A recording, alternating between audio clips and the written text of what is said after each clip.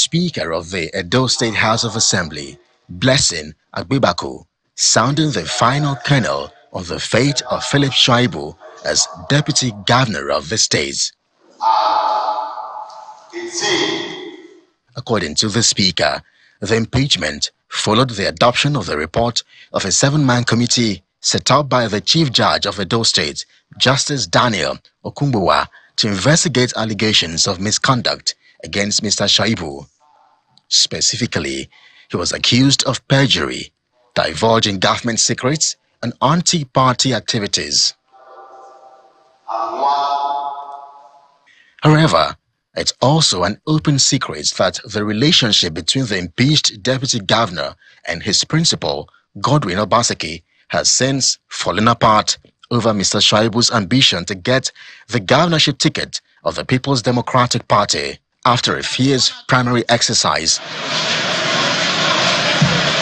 557, 558. The party settled for Asue Igodalo, and Mr. Shaibu, who claimed he won a parallel primary, was left to lick his wounds after the party recognized Mr. Igodalo as its flag bearer. Asurimi Igodalo. But that was not enough to deter Mr. Shaibu, who later stormed the headquarters of the People's Democratic Party, demanding a certificate of return. Today is the day set aside by the electoral guideline approved by the National Working Committee to be the day that the return certificate will be issued. And so it's not something surprising I'm here. I'm here to receive my certificate of return because I won the primaries in Edo that was conducted and the authentic delegates voted. This impeachment is therefore not a surprise to many observers of the political drama in Edo State.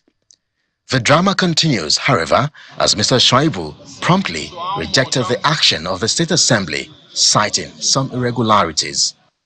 I denounce in strongest terms the illegal impeachment by the Edo State House of Assembly over trump-up charges.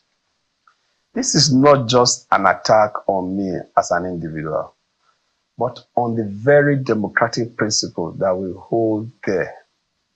It's a dangerous descent into dictatorship and a threat to the foundation of our democracy. I, Omobayo, do solemnly swear that I will be faithful. Shortly after, Omobayo, Marvelous Godwins, takes his oath of office as the new Deputy Governor of Edo State. He goes ahead to speak on his plans for the office.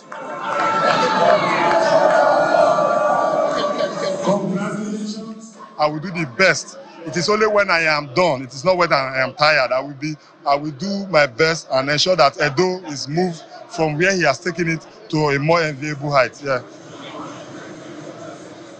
The 38-year-old engineer, who has been in the private sector for a better part of his career, had his first feel of politics when he contested for the House of Representatives in Edo State under the platform of Labour Party. But he lost that election to the APC candidate, Mr. Peter Apatason. Today, he is the Deputy Governor of Edo State under the People's Democratic Party, a position he is expected to occupy till the end of the current administration in the state.